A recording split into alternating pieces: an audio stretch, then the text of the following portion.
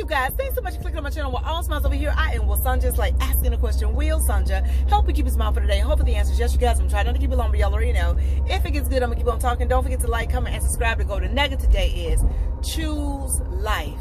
Listen, if you over there saying, you know what, I might as well throw in the towel. I'm tired of this. This team too much for me. I don't want to do this anymore. I just want to give up. That's death. You do know that, right? That's death. And death has taken over your finances. Death has taken over your marriage. Death has taken over your children. Death has taken over your health. Which means what? You feel that things are dying in all those arenas. But the only thing you got to do is choose life. You say, well, how do I choose life? What you talking about, girl? You know what I'm going to say. You got to get all the way aligned and connected, which means what?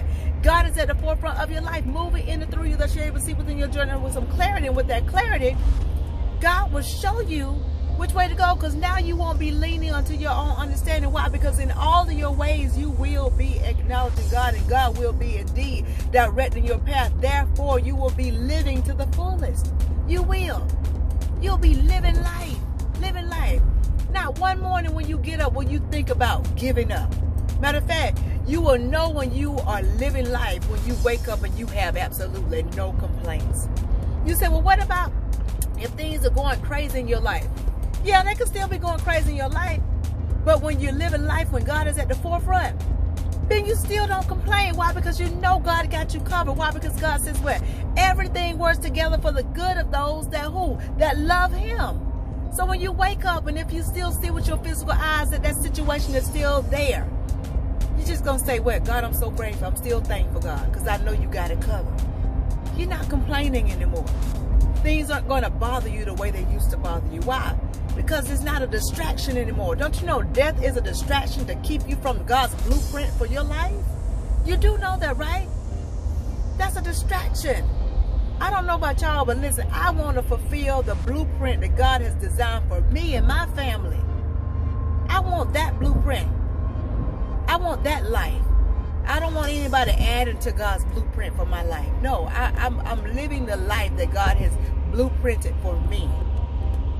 I want to get every single thing that He has designed for me.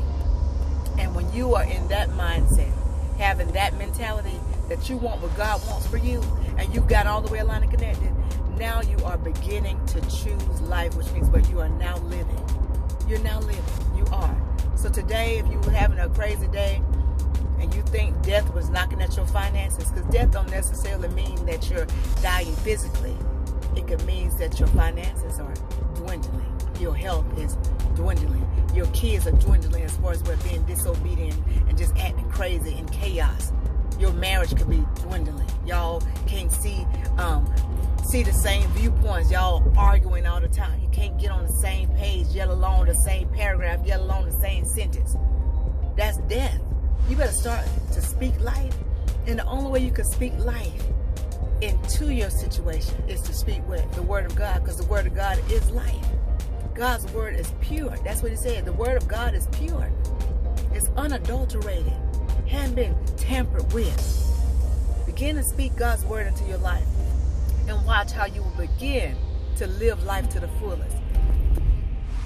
You will indeed. I hope y'all got this, but if you didn't, rewind this thing and watch again. But in the meantime, in between time, if you take just a little bit of what I'm telling you and apply to your life to the best of your ability, you won't ever have to mask a smile. Why? Because your smiles will always be genuine. I'll talk to y'all soon. Be blessed, stay blessed, be blessed, stay blessed, be blessed, stay blessed. Remember, choose life. Choose life. Y'all know what's coming next. Ciao.